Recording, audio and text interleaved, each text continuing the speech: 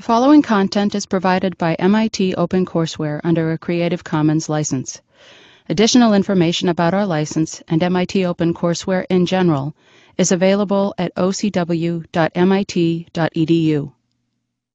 Okay, welcome to the second lecture in the CDD Spring Forum here at MIT, Department of Urban Studies and Planning. Sensing Place, Photography as Inquiry. And before I introduce our speaker for tonight, Camilo Vergara, I want to remind you all that Lou Watts will be speaking next week. Lou is a professor at the University of California, Santa Cruz, taught at Berkeley for many years, and he will be speaking on communities of color, traces of history and culture, about his search tracing in both rural communities and urban communities the roots of African American history and culture. I've known Camilo Vergara's work for some time, since his book, The New American Ghetto, was published, but I had the pleasure of meeting him just after American Ruins had come out in 1999 at a conference at the University of Michigan in Ann Arbor. And we pored over his book, and it turned out Camilo had a rental car and was planning on going in shooting photographs in Detroit at the end of the conference. So we hooked up and took a field trip into Detroit, into the train station and the old Packard plant, and really some extraordinary places.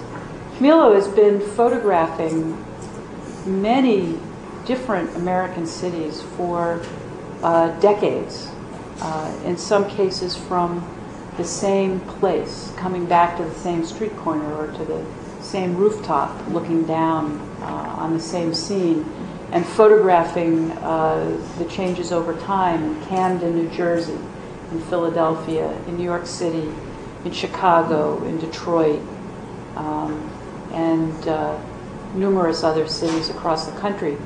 He's won many awards. Most recently, he's was appointed a MacArthur Fellow, and has many books. So if you get intrigued and introduced to his photography here tonight, you can see we have the new edition of American Ruins up here on the table, which you can take a look at afterwards. I won't go on and on anymore. Camilo lives in New York, and he'll tell you more about what he does and how he goes about doing it and why. His background, by the way, is as a sociologist. Well, Camilo. It's a great pleasure. Yeah. Well, I'm very happy to be here. This is my second time here. I was invited about 15 years ago, and I spoke. There was somebody teaching urban studies here that had run for mayor of Boston a couple times. His name was Mel King, and he taught a course in urban history here, or urban studies. And there were two students who, I don't know where they had found out what I was doing. I don't think my book was out at that time, but I was doing some articles on different pieces, and I think something had come out in The Nation or something. And one of the students called Berg called me. And I spoke, I will never forget, because it was like an amphitheater. And it was all packed, and there were students standing up in the back, and it was, you know, almost like an operating room, except that it didn't have a cadaver there in front of me. And it was a very exciting thing. I was tongue-tied, more than I am now, and but it was a receptive crowd, and it was a great moment for me. So I have very fond memories, and I'm happy to be here, and I'm happy to be invited here. I will briefly try to set up this idea, this website of mine, and what I'm trying to do.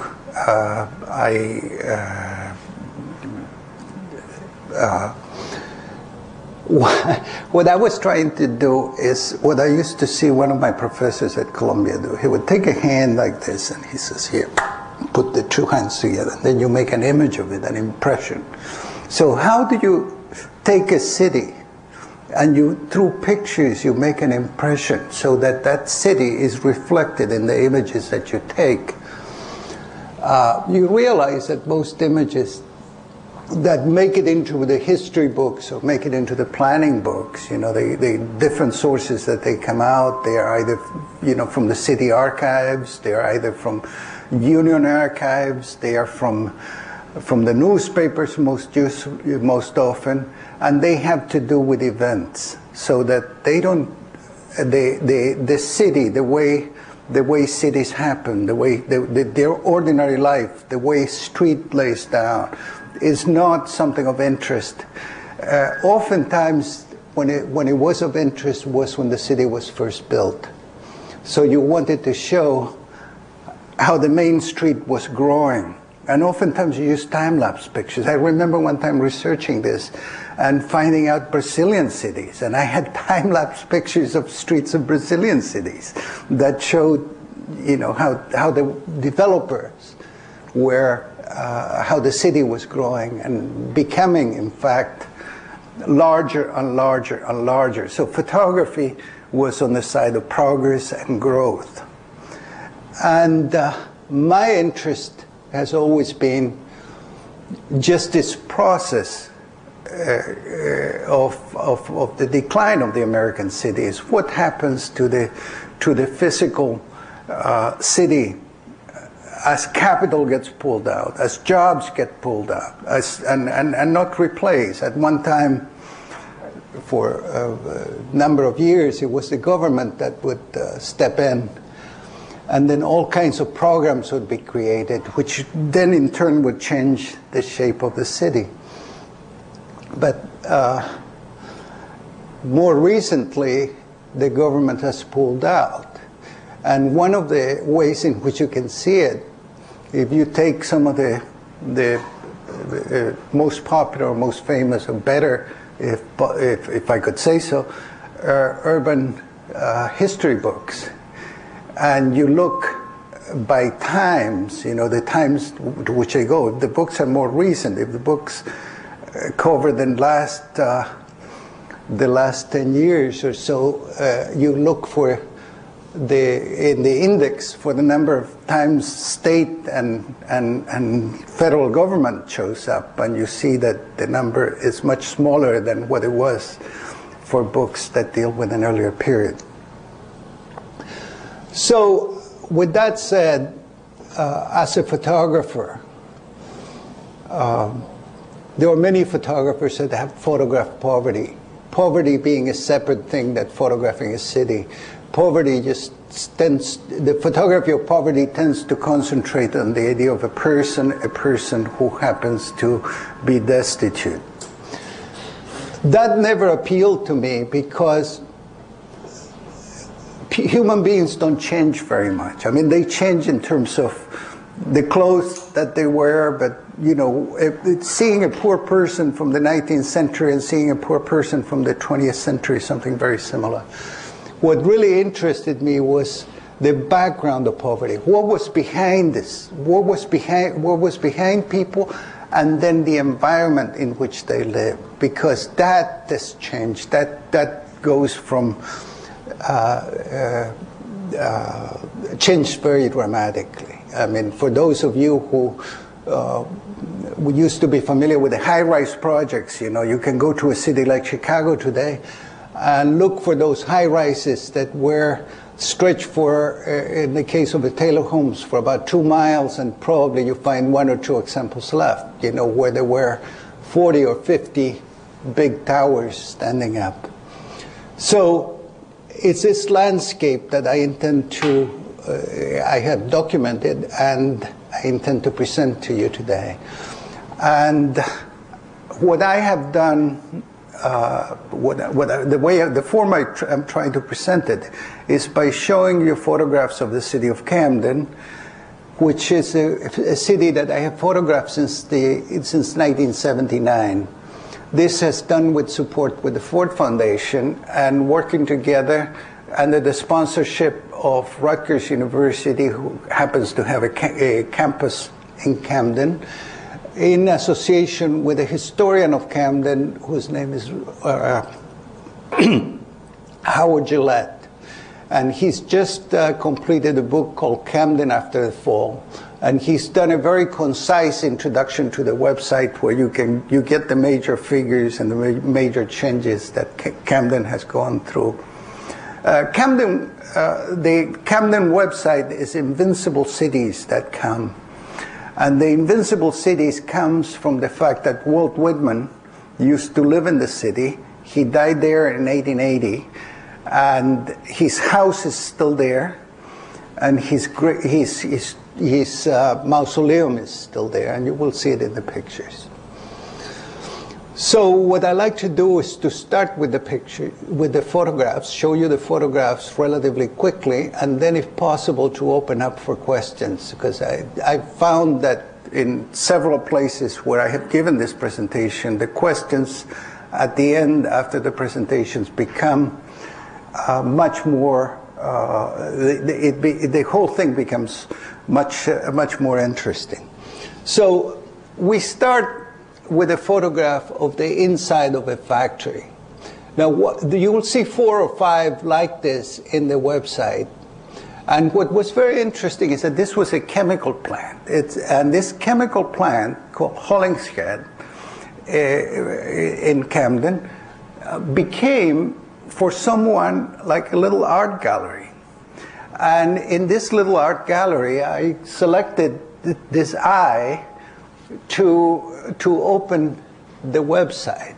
It's like the eye of the photographer, but it's the eye of the photographer within a factory window. And the idea of deindustrialization and the post-industrial city sort of come together in some way. Let me just see. I started taking pictures of Camden, and this has been my policy since the very beginning of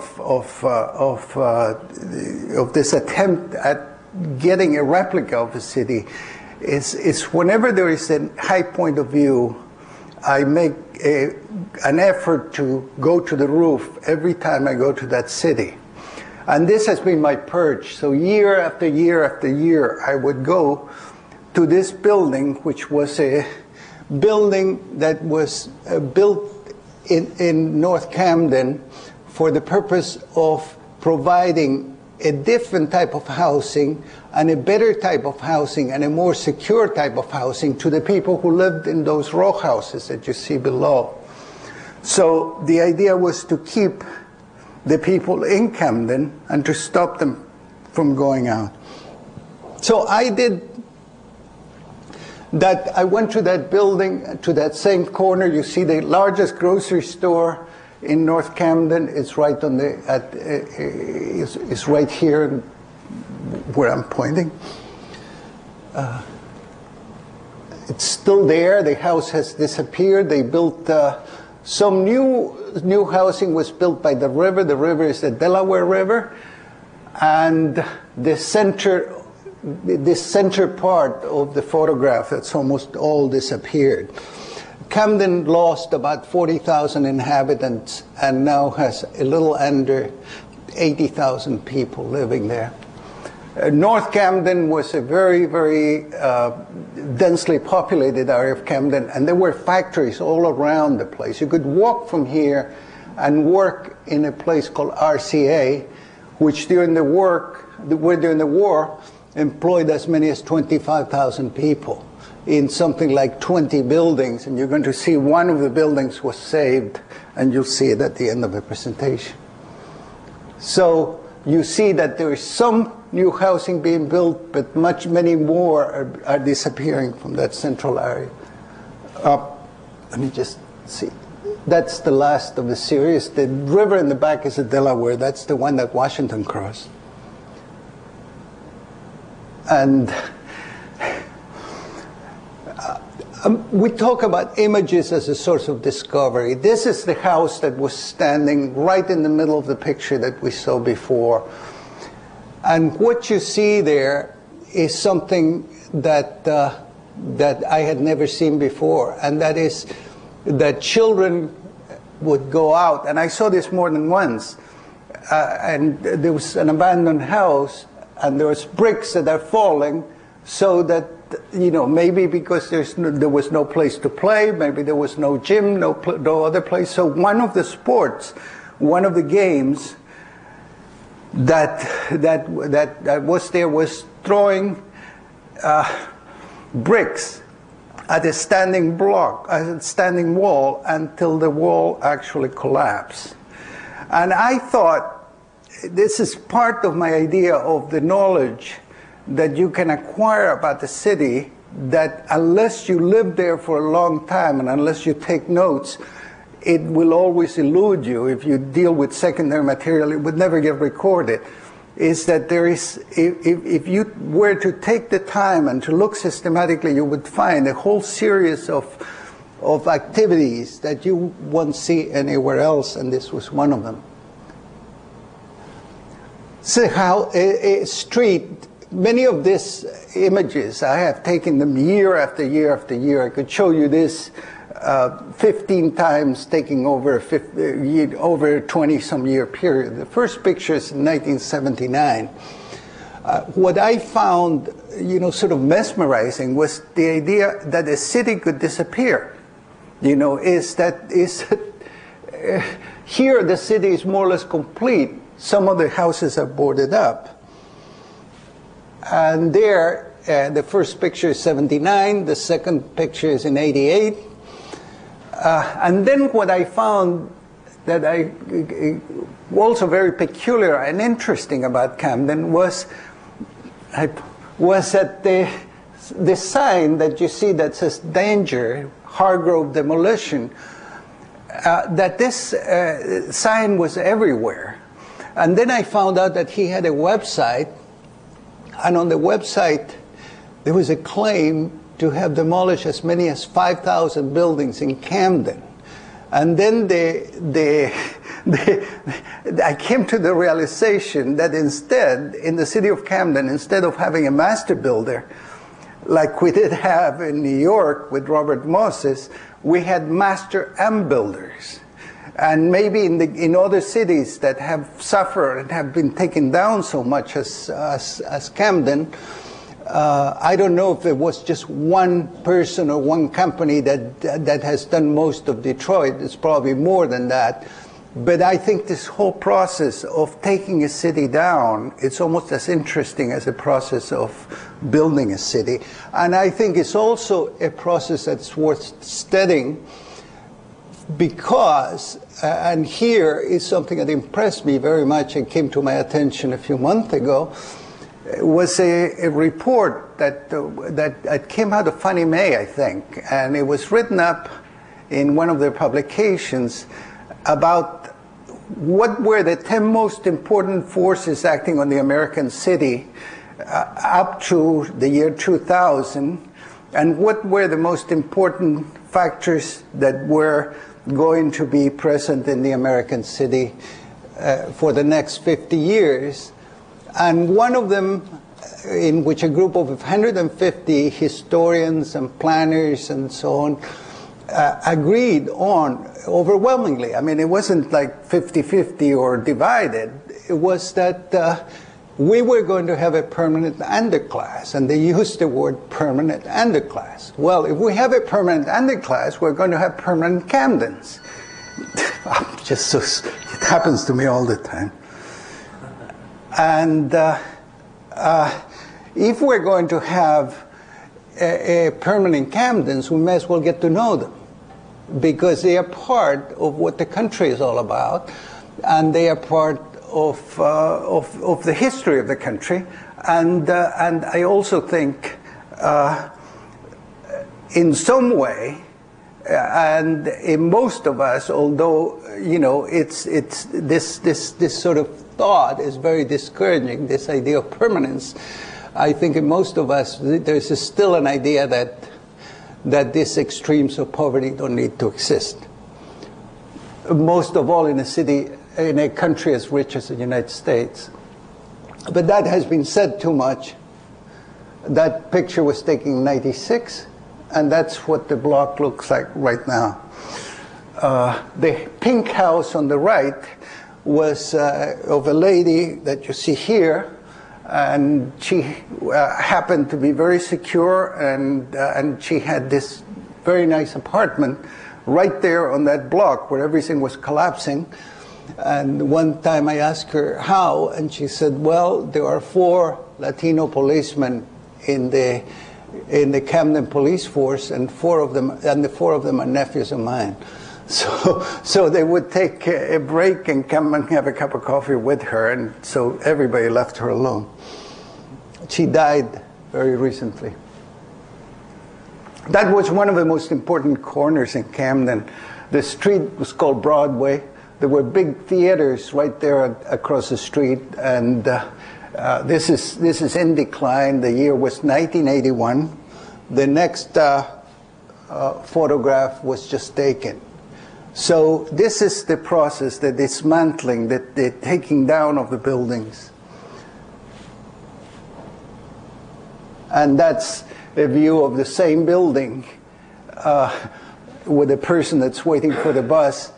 But it sort of reminded me of the views of ancient Rome, where you had the shepherds in front of the Colosseum or some of the classical buildings, and there was that disparity of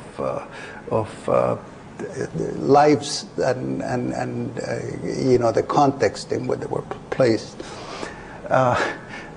Over the years, I've seen the effort. The bank is now a church, and I have seen the effort that the church has had to go through to be able to paint that immense building. So it took them like 5 years to do one side, and then they tried to do the other side, the main street side, and they still haven't gotten to the top.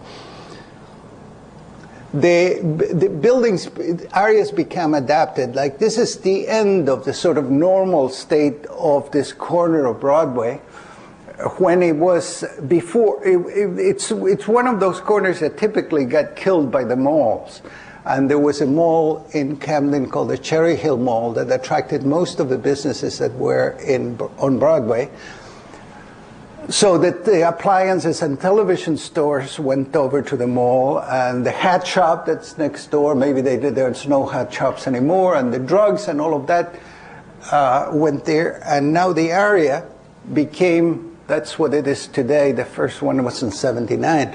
Today it became more a sort of center for people who are down and out. So this has become the area where you find most of the shelters, most of the, it could be compared to actually to a repair station for human beings, you know, a place where you go when you don't have anywhere to stay, a place where you go when you're battered, or a place where you go when you have addictions.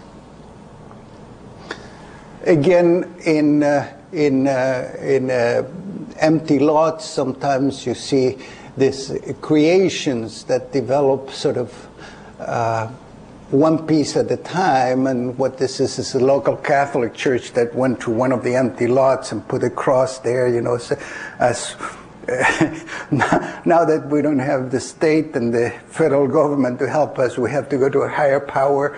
And so they put this there, and then other people begin to bring their benches and their tire planters, and it becomes kind of a little sacred space that I continue to keep under observation. That's a church. It's, of course, the last of the row houses on this block, and probably the only one. And there you can see how it's the stoop that leads to that leads up. It's also used to lead to the house next to it. Again, another church. There's no shortage of churches in Camden. It's very cheap to get a building that you can habilitate and put a church in. It's also the city is very insecure. Camden has, for 2 years in a row, was declared to be the most dangerous city in America. So you can see here that that people don't take chances with windows and that sort of thing. This is an old church. This was back in '81, and it doesn't exist anymore. And that was a garage, and I went to service there. It's very, very long building, and you could see about 80 people inside of there. It's another one. And that's the back of yet another church. As you can see, I mean, the tragedy with the buildings like this, of course, if there is a fire, and people have to try to get out of it.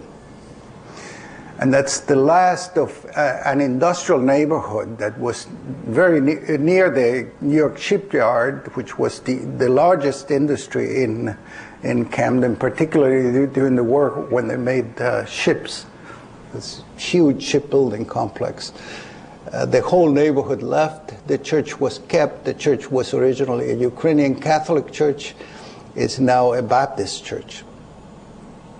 The sidewalks are all, you know, impassable. You can't walk the sidewalk, so people walk through the middle of the street.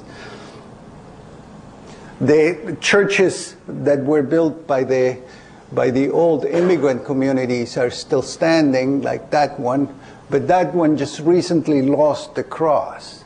One day the cross came tumbling down, and it's a huge church, so you can imagine that that cross must have caused some commotion when it came down. Areas like this are selected for a certain type of billboards that you see all over the neighborhood. And it's billboards like this that you don't put in any other neighborhood except the poorest neighborhoods in America. I saw this billboard in Newark too, because it was a New Jersey billboard. That one too. And that's the most recent one. It's sort of ironic because you look at it and it talks about paying and helping the children, and it's literally in a place where you know, the idea of money, it's such a rarity. So again, that's a police raid in a block. It's what happens. I remember in New York during the heyday of the crack, you know, back in '81 or '82, people used to storm a building. They would just the police and the state police and sometimes the FBI would come in, and they would seal a building and then go like 200 at a time into the building, and people compare them to a sort of an earthquake or something.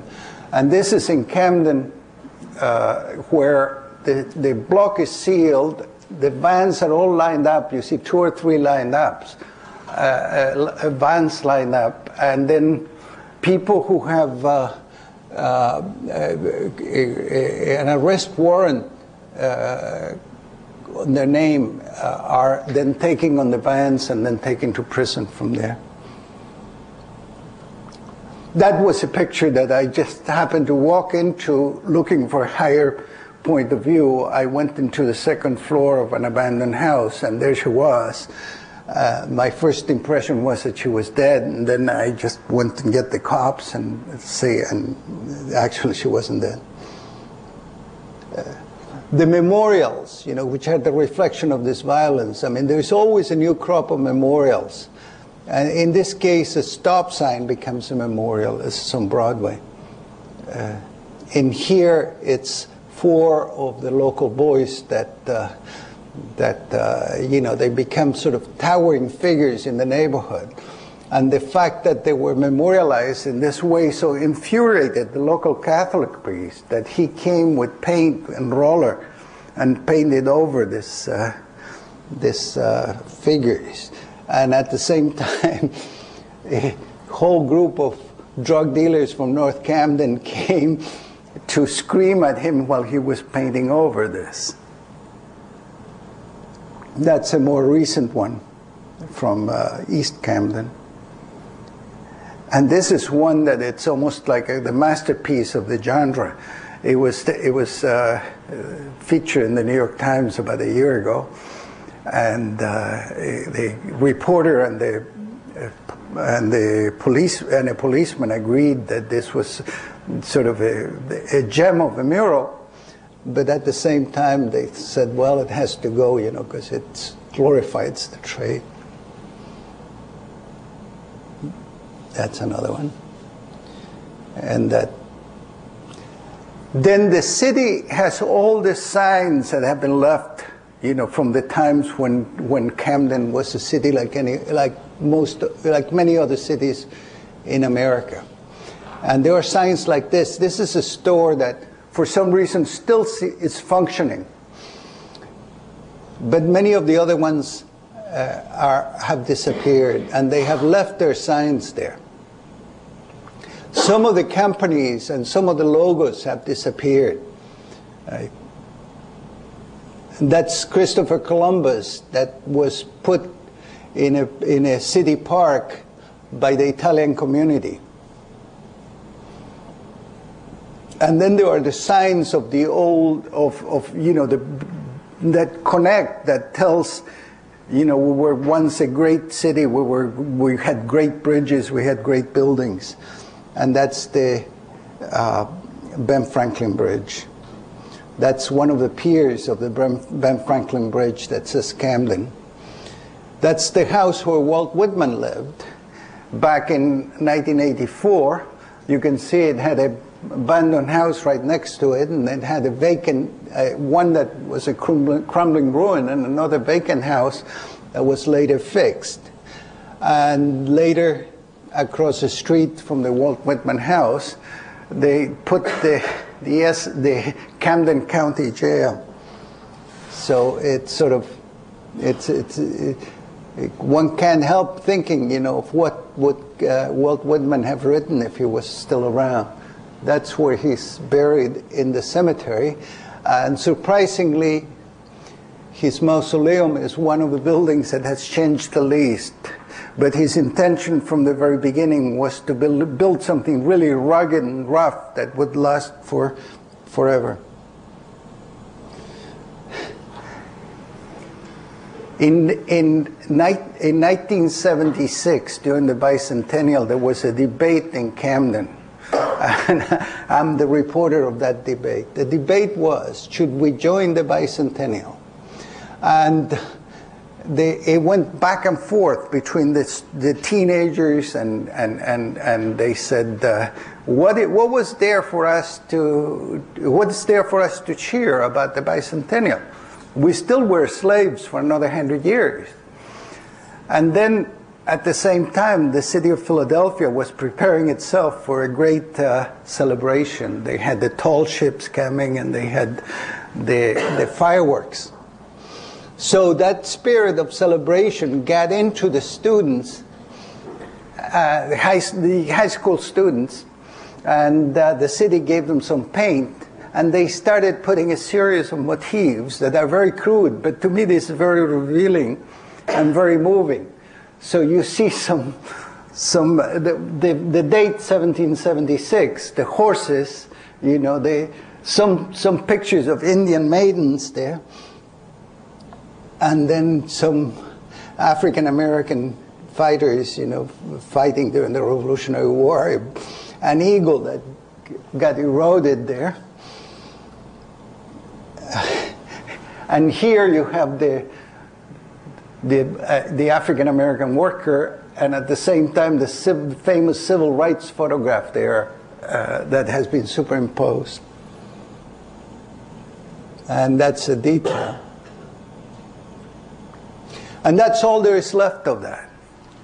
It's the old flag. This is another one of the photographs that was found that was taken in the same factory where the first picture was, and I think it's a play with the Statue of Liberty. Some buildings stay, and I think this is what. This one of the things that I find very interesting is it's a few people managed to make the transition. As the city made the transition, they stayed there with their businesses. In this case, it was a couple that had that bar, But they continue having that bar, even though the neighborhood around them changed completely.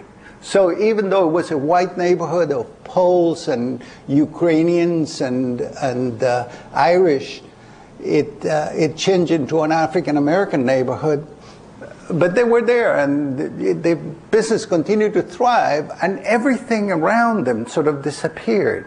So here is this bar, one of the strangest bars in America, that is in the middle of nowhere, and it has, sometimes you find around it almost the whole lifestyle being built. If you go a summer day, you find people barbecuing all around there, as if it was a city park.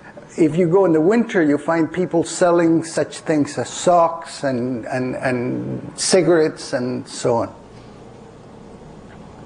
It's another one of the things that it's left behind that stay there, and that's a store in Camden, and that is a place that sells religious objects, mostly to a Latino, to a Latino clientele. That's part of the eroded cityscape. That's what, some of the streets, or many of the streets of the city look like today. A house that has been sealed there and sort of preserved, standing, almost blinded. One house, and here is something that I do want to follow through this. What happens when there is one house that is either attached to a house that is abandoned, or where, like in this case, is attached to several houses that are abandoned? How long does it continue? What happens to the people inside? How do they perceive their situation? What is if I go there next year, if I go there the year after, will they still be there? Or will they sell the house and give it to somebody else? Again, here is one that is occupied and is tied up to all those other houses that are scheduled to be demolished. You can see the sign there for demolition. Those are houses that will go very soon. Part of the reason why so many houses in this particular area are going is because the land itself was polluted there. Much of that industrialization, the heavy industry that took place, that was there and thrived, polluted the land. And depending on what the pollutants are, sometimes that can take 7 years, sometimes longer than 7 years to clean. And it's really a major undertaking. So this area is all going to be cleared, and the cleanup period is going to start. The houses start peeling, so this is the sense, you get the same sense in Detroit, in many of the other American cities. And then you start getting the older skins. I think of this almost as having an X-ray of the of the house, where you almost can date all those skins. When aluminum siding came. When this other asbestos siding, or all the different sidings that were around in the 30s or the 20s. That is the case of a woman that had to live with a vacant house next to her. And she had done so for 7 years, and in 7 years, the house was still vacant. That's the house next door had recently been vacated. An elderly lady lived there, and she got too old, and she had to go to a hospice. And of course, the house was burnt. But next door, they continue to live there, even though it's wide open. It's a similar situation here and here.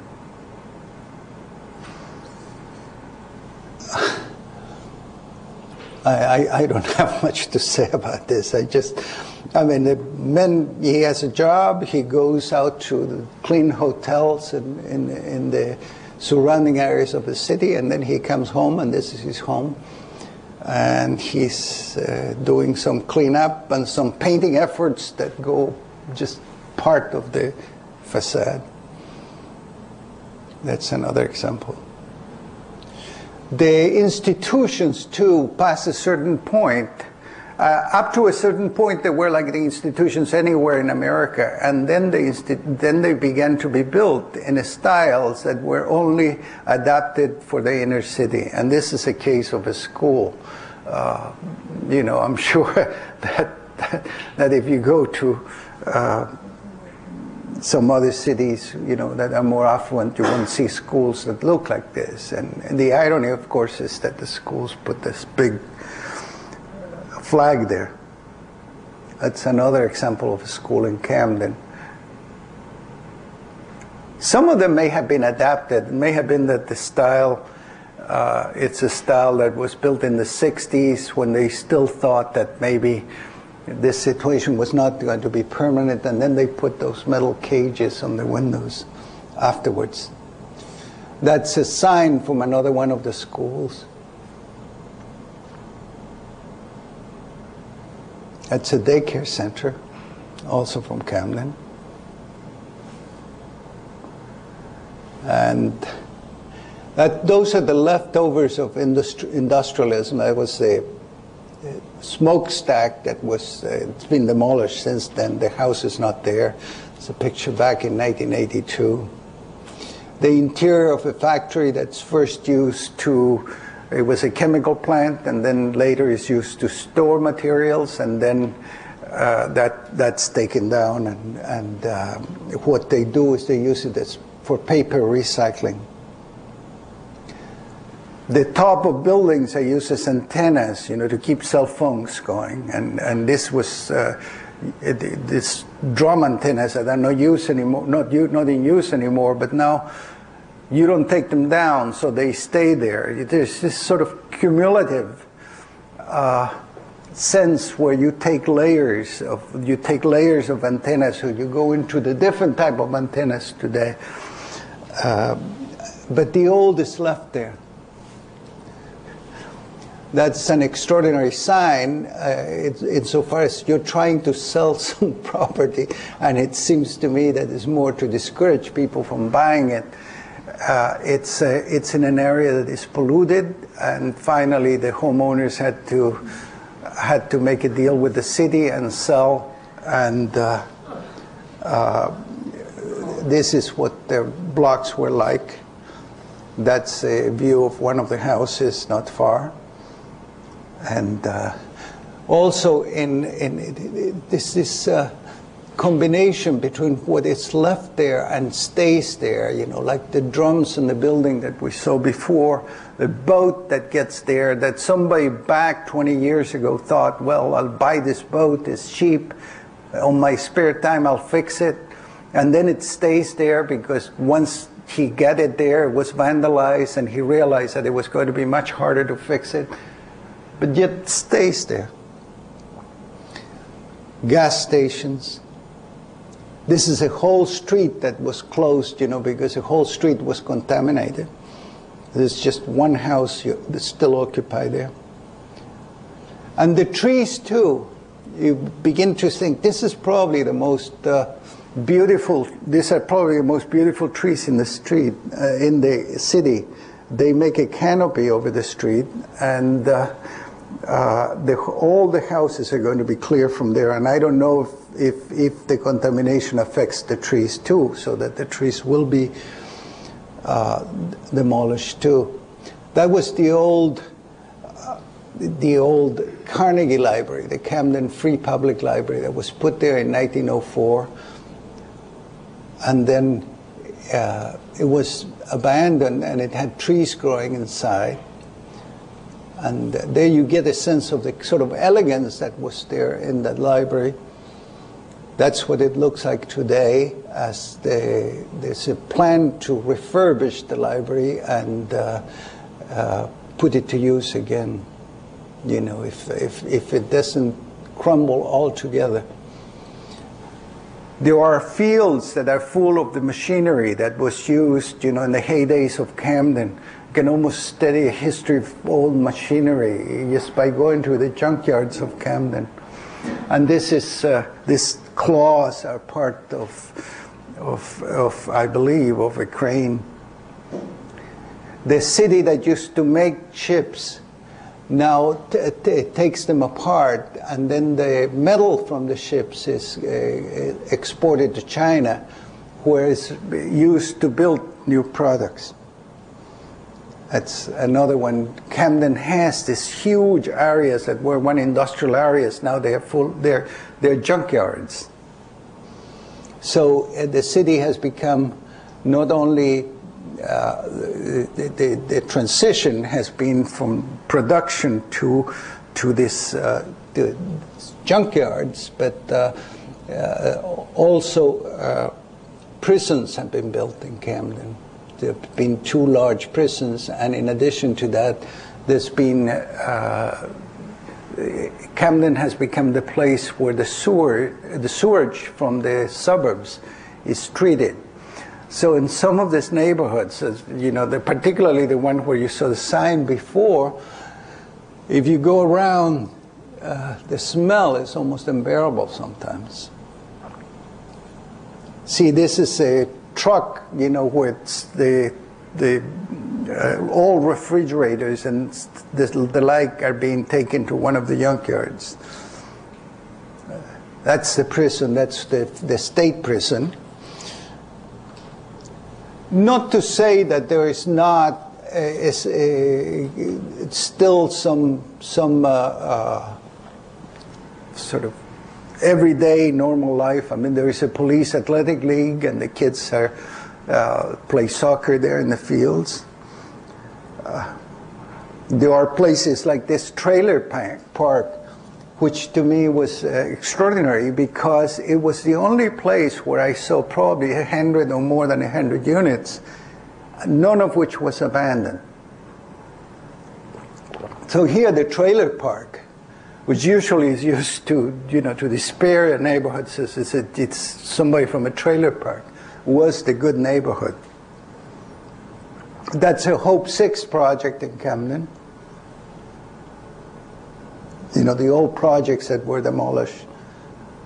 And near the waterfront, near the Delaware River and very close to downtown Philadelphia, a number of buildings, some of them historic buildings, are being fixed through a recovery program that put something on the order of $170 million from the state to be used to do such things as an aquarium, an expansion of the aquarium, some industrial parks, a center for performing arts, and so on.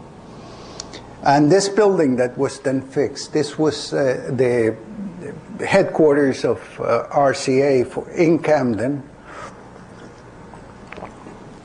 A building famous because it had the logo of the company on the top of the tower. And then it was allowed to deteriorate, but then it was fixed, and with $50 million of government help. And now it's a success because the trip to Philadelphia takes 10-15 minutes to downtown Philadelphia, and there's like a security cordon around. It's like recreating. It's like creating a wall, 2 cities separated by a wall. That's the aquarium, the entrance to the aquarium, which is now run privately. It was built and paid with public funds. On the edges of Camden, you see an immigrant presence, as you see, in this case, you see Vietnamese people, and they have a couple of Vietnamese restaurants as well as a pagoda and several businesses. Also, Mexicans are starting to come to Camden, and this is also in the periphery, and this is one of the restaurants. And this is so what I'm trying to show, that some of the elements of recovery, have to do with the presence of the immigrants that are coming in. At the same time, you have the other recovery, which is the state-sponsored recovery, which is creating this separate section of Camden, and which brought, among other things, the battleship New Jersey, which you see there. And the city of Camden bid for it, and they finally got it, and that the idea is that it attracts visitors and keeps the city, the visitors will spend money there, and that will keep the city alive. So I'm very glad to have spoken here. I hope that this was of interest to you and that you have many questions, and I hope I'm able to answer them. I'm particularly happy to see my friend Keon Park here, with whom we go a long way, and we worked together in Detroit, and we did a show on Storefront of Art and Architecture in New York, which he used to run, and I'm very happy that my friend Anne brought me here and be able to talk to you. So let's see if you have some questions, and let's have a discussion.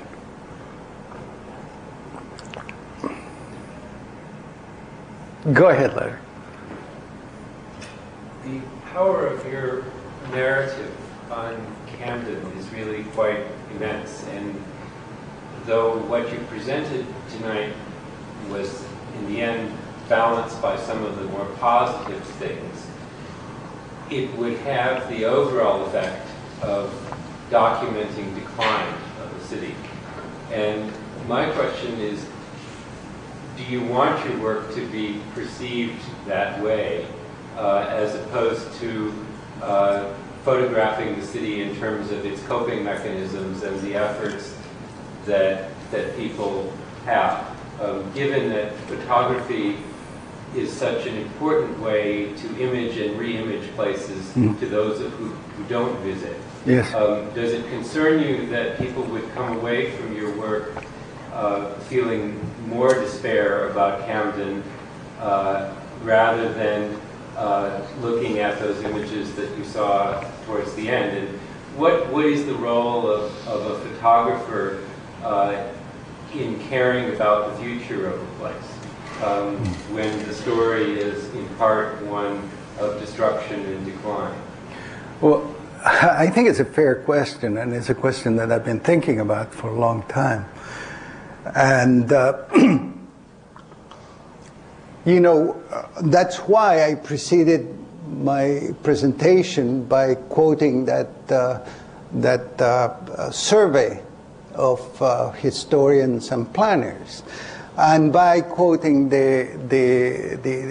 by starting with the idea of the permanent condition. I think that the main role of somebody that it's to see and report has to be to do that in a form that is as complete as possible.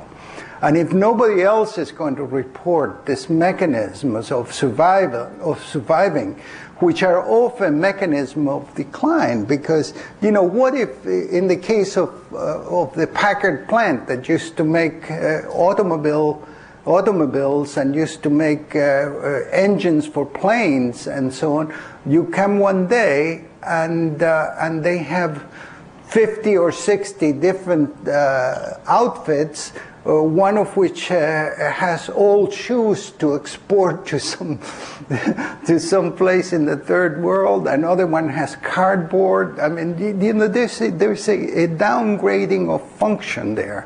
And it seems to me also that some of the ways in which we've gone about, trying to get the capital, the force, the vitality back into the cities have not worked and are not working now. And the people who keep on talking about the metropolitan area, they should be a metropolitan area. I mean, you don't see any eagerness in the suburbs to say, look, I'm going to share my wealth with you. Sure, taxes will help to pay something will help to pay for better schools for Camden or something or other. Because if you do the math, you realize that the metropolitan areas and all of these areas they're very affluent, and it wouldn't take very much to improve significantly the conditions of Camden. Yet the moment you start hearing the politicians there, the way they defend their money, their turf, the way they don't want higher taxes, you don't imagine that is ever going to happen. So then what are you left with? Well, what you're left with, it's a powerful weapon, which is the internet. And then you sort of have to go into forums like this and say, look at my website, and the hope is that somehow, it may not be it may move someone that it's not from the immediate area, it's not from the metropolitan area, it's not from across the river from Camden, but it may be from thousands of miles away, and say, look, there may be something I can do in this city. I mean, in some ways you did it. Kyung, you went to Detroit and you were there and you tried to start something in Detroit. And I don't know. I mean, I guess there is a new crop of human beings here. They're in their 20s and they're from all over, and some of them may see their future or part of their future involved in places like this for whatever reason. I mean, because one way to introduce them to these places is through the images. Whether that's going to work or not, I don't know. I mean, of course, it's kind of a wild statement, to say, sort of not very realistic. But then again, what else is there? What's your view? What do you see the future of this place is like? You think Gary's going to get any better? Detroit? Within the next 5 years, let's say, or 10 years? I guess the only question is whether, if part of the goal is to attract people to care about the places, how does one reconcile the most powerful and well-disseminated images being more about the story of the decline, albeit with a fair amount of coping mechanism, versus the attempts to focus on the efforts by local community groups or other efforts to reinvest in the places.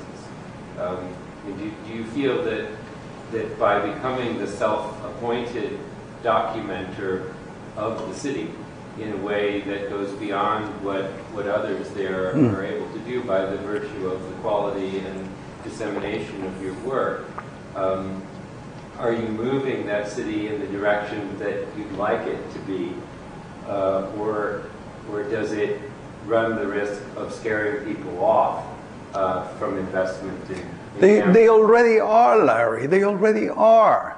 They're out of it. They are not. The money that's coming in, it's government money. There is a company called Cherokee that wants to tear down and get 1,000 people out of their homes and build 5,000 homes. But it's a program.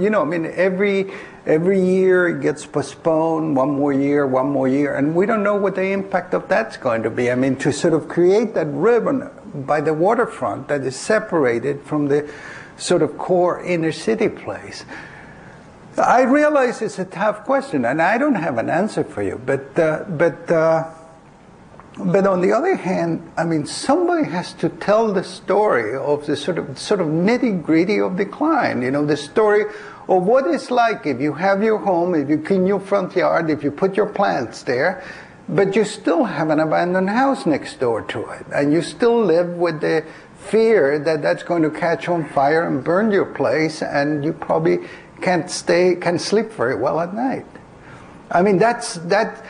you see, whether it's the whole idea of being able to do something which is perfectly balanced is it's of course unreachable, and you know, for one person it's a very difficult one. So in 30 years of photographing Camden, there's never been a case where that one inhabited house next to the abandoned one has been followed by a rehabilitation of the one next door? I'm sure that's happened. I'm sure it has happened. But you see, what happens, and I think this is when you use images as a source of discovery, is that you discover the questions too. And I tell you, it took me 29 years to realize that this is a way in which a problem was being posed in a very stark way. And that it could be, it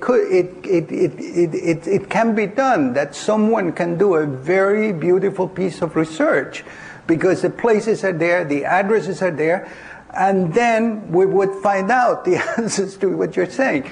My job is kind of put it in front, you know, here, this is one thing. I think that also restores the dignity to the people who are still there and holding out. You know, I mean, most of us would have left. Right.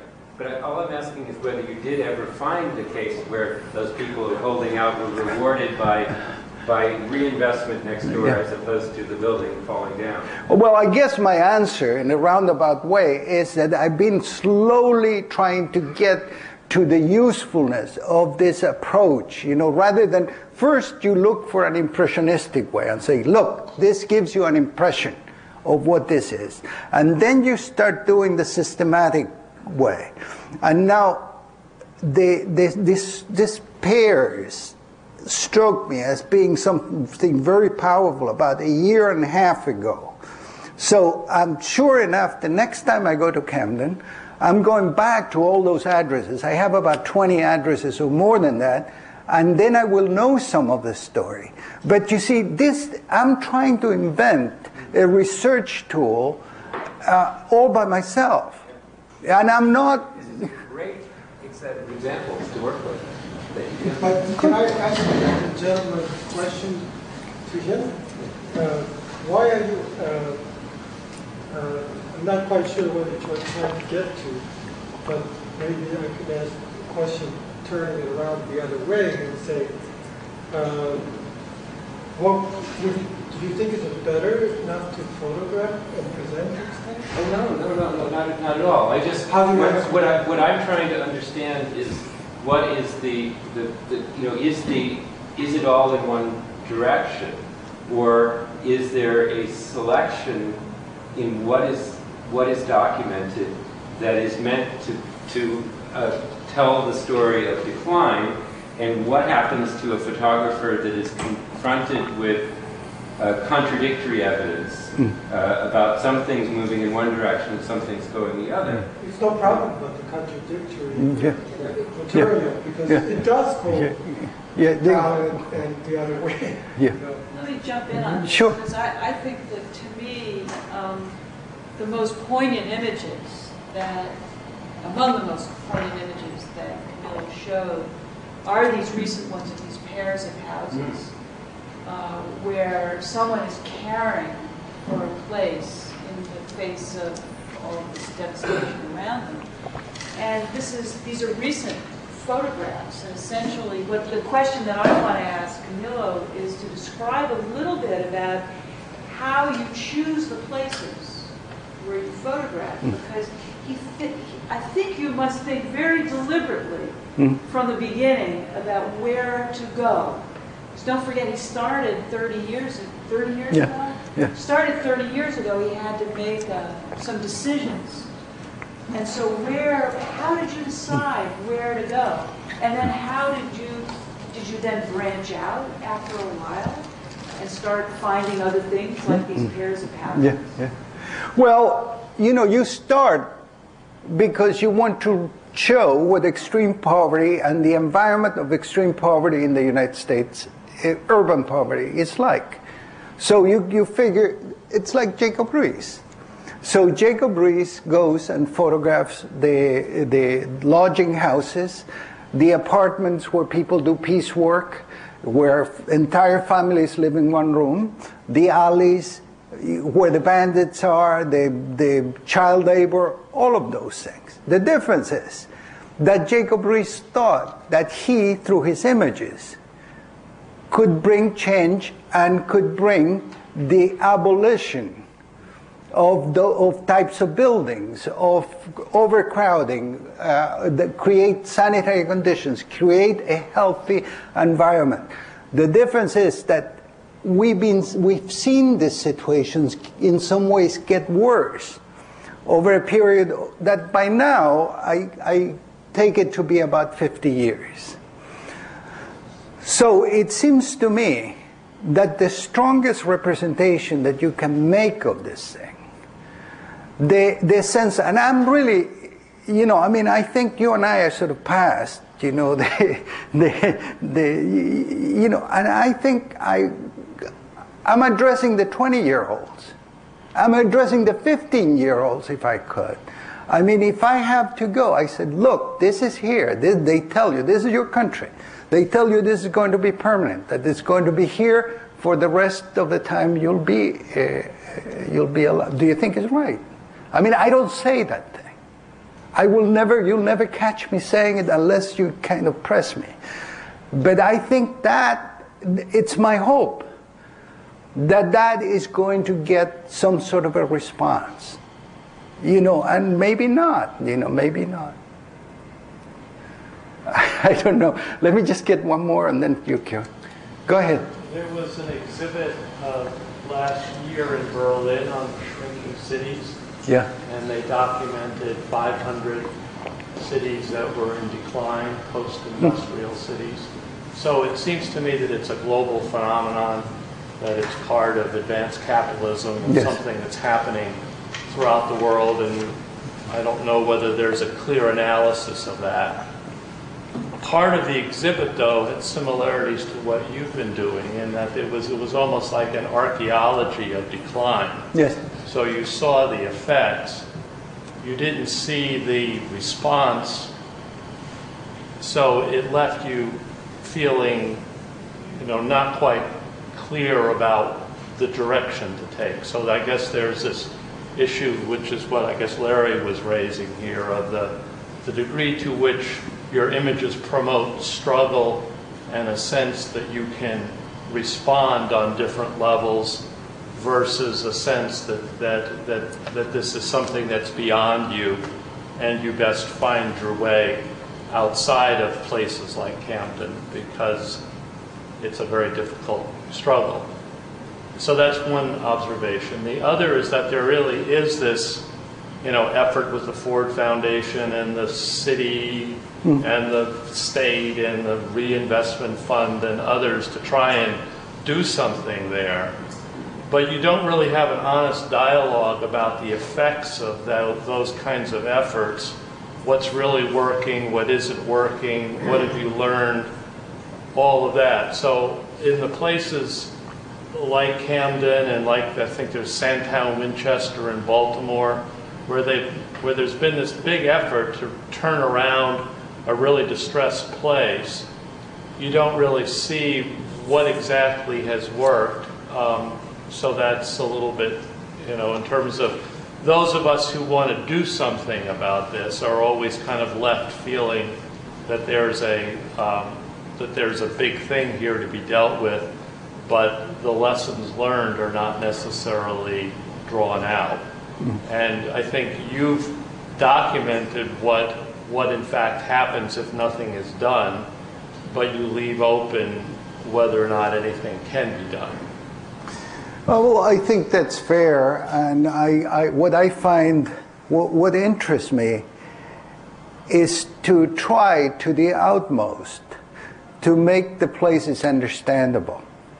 In other words, I think what you say, and Kyung was involved with the Berlin project, you know, I think having an involvement with a place of 26 years allows you to be able to follow certain stories, and those stories will make people relate to the place. I mean, the stories sometimes may not be stories of great achievement. You know, just putting a few paintings on a block or two of Broadway in Camden may not amount to very much, but it's certainly illuminating in terms of what was like to be a teenager growing up in Camden, and how do you respond to this situation of obviously living in conditions of extreme poverty across the river from what looks to you like a thriving center city. So it's how do you relate to it? You see, to me, the great problem with these cities, you know, and I think it's just as true of Gary in the end. I mean, I think Detroit has gotten some interest, but there are many other cities too that have like walls around them, so that what happens there just doesn't count. It doesn't make it. It's not there. It's not in the books. So it's that vacuum that with whatever I can do, that I want to fill up. I want to say, you know, look, you know, this building is from a time when Camden was like any other city in America, you know, when it was quote unquote normal, you know. But then things like this happen as the time progressed. And of course there are reasons for that, and there's much more than what I can say that other people can say. But I'm making a pitch. I'm also saying, and I'm glad to do it here, that this is a legitimate course of study. And I'm happy that for the first time, people like Tom Sugrue and Howard Gillette and Robert Self are taking these places and are writing monographs, you know, about Oakland, about Detroit, about Camden, New Jersey. And they will be there will be something that you cannot put a wall around, because we're very good at putting walls around things. I'm sorry. You like to, let me just. And I'm also a photographer, and I've done several cities. And I definitely agree with you of the importance of being able to see and feel the marks of the city over a period of time. It's not something that can be done overnight. People want to do it as a complete dedication. Yeah. Took me 15, I've done the city for 15 years, I've done Berlin for 10 years. So, and what's happening is not only that we're seeing the decay of cities, but we're also seeing the booming of cities. Yes. I mean, as we speak, there's 14 cities being born in China with 4 million people as it is. Oh, in the sure. past 5 years. And so it's the marks of immigration, it's the marks of culture, it's the marks of, and that's what they're photographing, whether it's poor, it's rich, it's wealthy, it's a suburban, or it's an imploding neighborhood, whatever it is, it's just a mark. And it should be photographed and be taken for what it is. Yeah. Thank you. Thank you very much. You want to say something? During this period of time, did you really sense that the decay happened at different rates as it went along? Was it one period where it just really hit? And also, is that coincided with other cities across the country, so there was really a moment in time where this really took off? And do you feel like now that it's sort of in remission a bit, or it's slowing down as far as the rate of decay? Welcome. Sorry, I haven't seen him for several years. Yeah.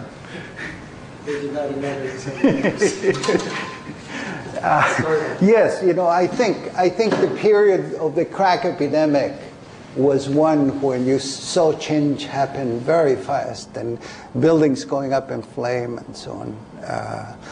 And so I don't know. Sometimes I get that sense, you know, like that block has gotten a form, you know, maybe the new form, you know, of the repair corner for people, you know, with the pizza place and the shelter for battered women and the shelter and the, you know, the methadone clinic and, you know, sort of the new commercial block, you know, the new form of the commercial block. You feel that at one point that is maybe it's going to be like that for the next 10 years. Now, one thing that I didn't say at the beginning, and I know that somebody asked the question, how do I pick what I pick? Well, I pick all tall points of view that I can get access to. So if there is a bridge, I go up the bridge and photograph from the bridge. If there's a tall building, I go up and photograph from the tall building. I also do the major commercial street with a lot of care because I know the importance of those streets. So I do it almost systematically, you know, every block, at least one picture, 2 or 3, and try to stay with that. In the case of Camden, I did the street that had the, and this was sort of insane when I think of it, that the street where the drug trade was the most intense, and that was Bailey Street. So you have a site, if you click on the Bailey Street, you see what a street that had a very heavy drug traffic was like. In addition to that, I either drive around or walk around most blocks, most neighborhoods, most alleys, try to go inside wherever I can go inside. If I can go inside factories, if the factories are open, if they will let me go in, I'll go in.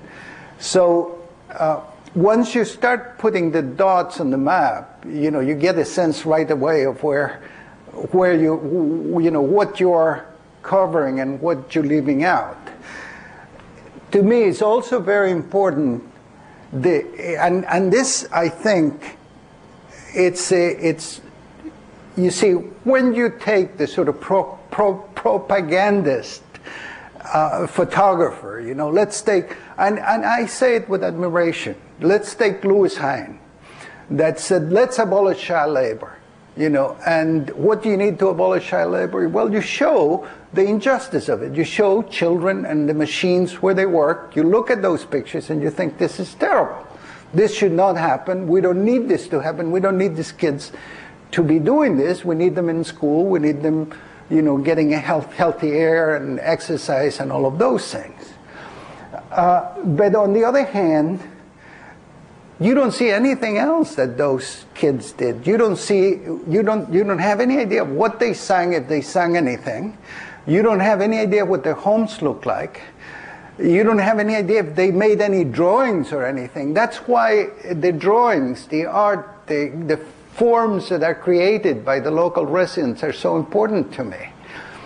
You know, that's what those memorial walls that I show are so important to me, because they are the product. They you know, they reflect the spirit of people who do live there, and you know, so that it's building over time. Take care. Have a good day. And you know, those are the basic things that I try to do when I photograph a city. I'm sorry. You go ahead. I see your work very much as being a witness and a taxonomist of a certain class of cities in the U.S. And you've done this for, you know, about 3 decades. Yes. Leaving those two roles aside, or otherwise sort of collecting from your experience in those shoes, what insight can you give us, or what have you learned about, you know, what cities are and what their cycles are, and where their resilience or lack thereof and their hopes could be? That's a difficult one. I mean, you know, people think that the best thing to do, I mean, this I've heard from, I'm sure you also have heard it, you know, that the best thing that people in Camden or in Gary could do is just pack up and go somewhere else. You know, it's, now they're saying it about New Orleans. Of course, they are out.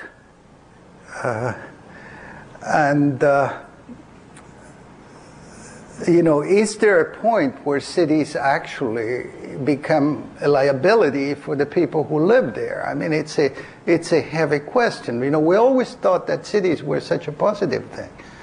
You know, that cities, the crowning glory of civilization. It's the place where the mind can function, with most intensity, with human beings become engaged, and then see them really as dead places, places where you should encourage. But then, the other problem really is that we have no place for the people who live there, even if they wanted to get out of there. Where would they go? Can you imagine all the set of problems if they went to the more affluent South Jersey suburbs, people who live in Camden, and said, look, we're here, we're willing to move out of Camden. What would happen? I don't know if this at all answers your question, but it's an important question, and it's important to think. And I think,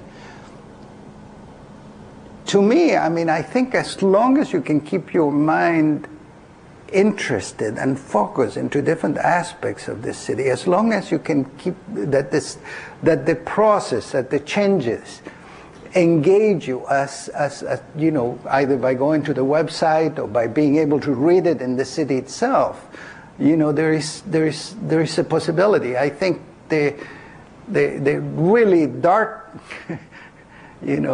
hopeless, moment is when you say, well, there's nothing here. There's nothing, not even the stuff that may interest you because it's quirky or, I don't know.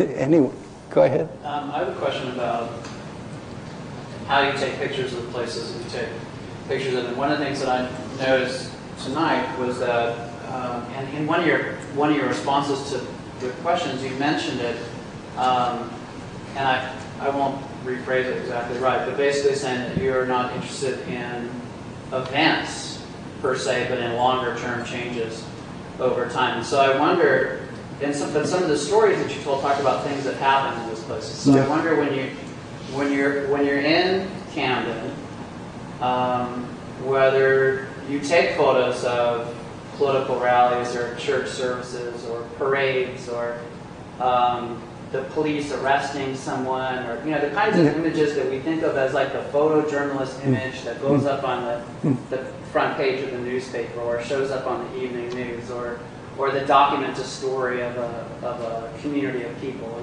an ethnic pride parade or the MLK Day parade or things like that. So my question is, are those events that you attend, but you're interested in showing other kinds of views of the built environment of the city, or are those images that you take, but then when you edit and you decide the story that you want to tell, those are ones that you tend to leave aside and instead focus on the slower pace of change in the built environment? Well, a policy that I consciously took from the beginning of my documentation was to sort of leave to others what others were already doing. So since I lived in New York, there was plenty of poverty in the Lower East Side, but there were plenty of photographers that were photographing the Lower East Side. Why do you want another one? So there are plenty of photographers that do those rallies, that do those festivities and so on. They don't do the sort of drug, or they may do it too, when they cordon off a block, like the picture that I show you, or the picture of a drug addict on the floor, which, you could tell me that was an extreme abuse of privacy, which it was. But I don't have, how can I say it? There is a division of labor. I mean, those newspapers do take those photographs constantly, and they usually give them to the university. So Rutgers Camden at one time will get all the files from the Courier Post, and they will have the 80,000 pictures or 100,000 pictures, and they will get a big write-off for taxes, and they will have a huge number of photographs of precisely those things. I don't know how well how can I say, identify there will be. I mean, mine are, I made sure that they are very well identified by place and time. And if there is anything else to add there, I put it there. And if there's anyone to ask any question about what's happening, I ask there. But that's the reason why you don't have those photographs there. I figure if that's going on, I mean, you see, there's a basic idea here. The first time I spoke as a documentary photographer ever was at the Museum of the City of New York. And I show similar pictures of this, mostly from the Bronx. And somebody stood and said, "You call yourself a documentary photographer? You show us a bunch of pictures of buildings." He says, what is this? And well, now the answer is the buildings speak for people. You can see the hand of not just of time, but also the hand of people in the way the environment changes. We just have to learn to read it. Go ahead. I wanted to ask, are there any other northeastern cities that you might parallel Camden with? And if so, what cities are they, and have you seen, how many parallels have you seen? Because to me, Camden almost seems more like one of the Midwestern cities. Yeah. Like it's become isolated, and it's, if you look at Philadelphia and Baltimore, like in the early 80s, when there were just massive problems and such a huge part of the city was, ghetto, basically. Camden's never, Philadelphia and Baltimore have started to come back, and Philadelphia has really come back, but Camden is like this isolated place that it reminds me a lot more of Midwestern cities. East St. Louis really and so having trouble recovering and revitalizing.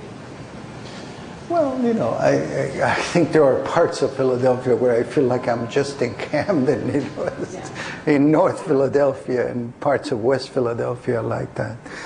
I could have shown you some pictures of Philadelphia scenes.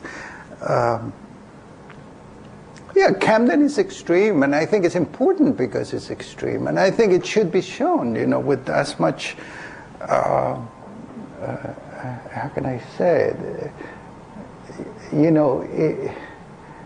They always told me not to use biological analogies or medical analogies, but if you wanted to show the case of something that's present in the body, you want to show it in its maximum expression, where it's strongest, because there is where it's easier to understand.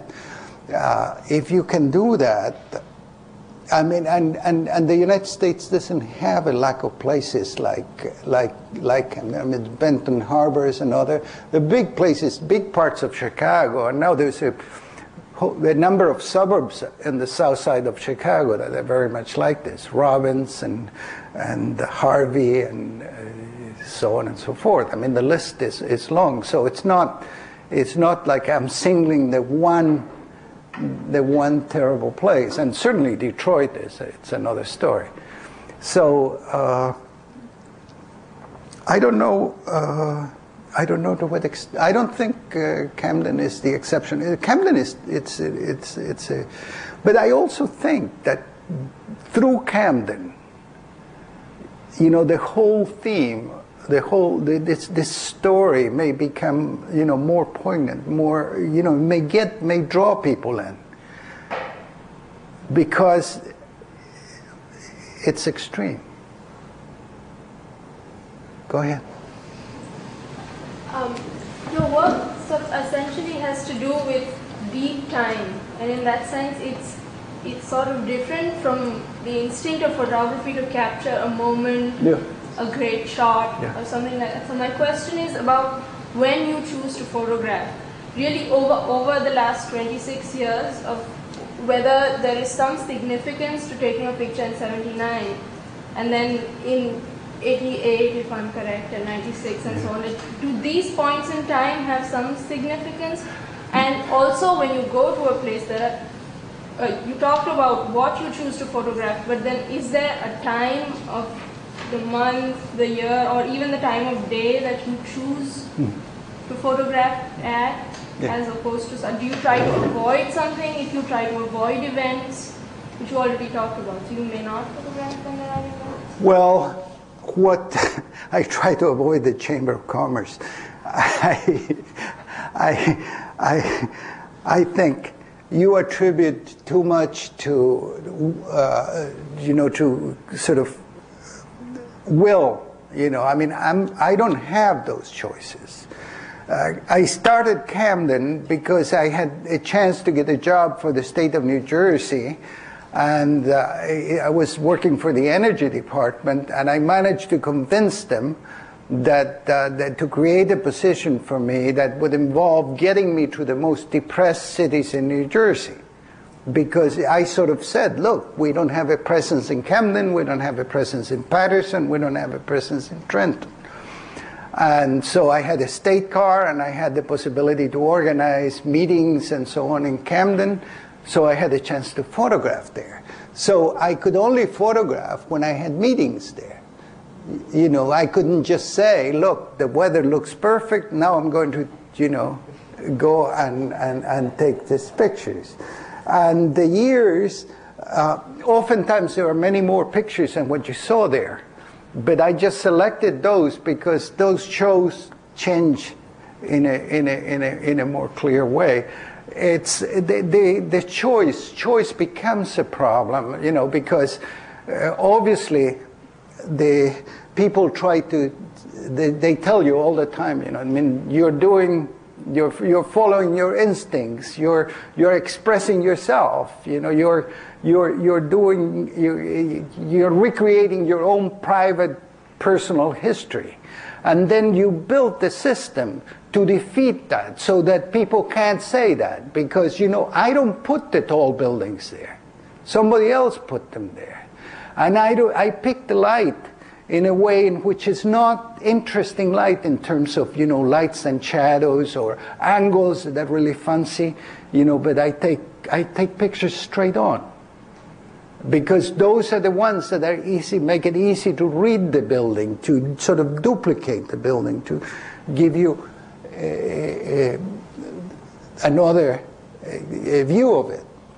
As far as, the using of time-lapse photographs. I mean, ever since the beginning, I had the feeling that the best way to proceed was not to think that one picture would tell the whole story, because it was absurd.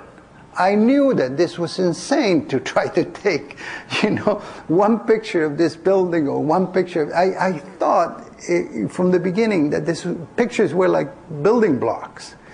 And if you wanted to build something, you needed to take a whole lot of them and a whole lot of times. And then you get a sense of what was happening and could engage others in that. I think this is a good place to end and to thank you, and also to remind folks to visit Camilo Vergara's website, invincibleCities.com. It's really an extraordinary site in the way that it puts photographs and together and presents them not only in terms of time, but in terms of a fairly sophisticated mapping, interactive mapping technique. So you can zoom around, find your way around Camden, and then go in and see a particular place at several different points in time. So with that, I'd like to thank you very much for coming and sharing not only your images with us, but your generosity in the last hour answering questions and talking. I'm very happy. Thank you.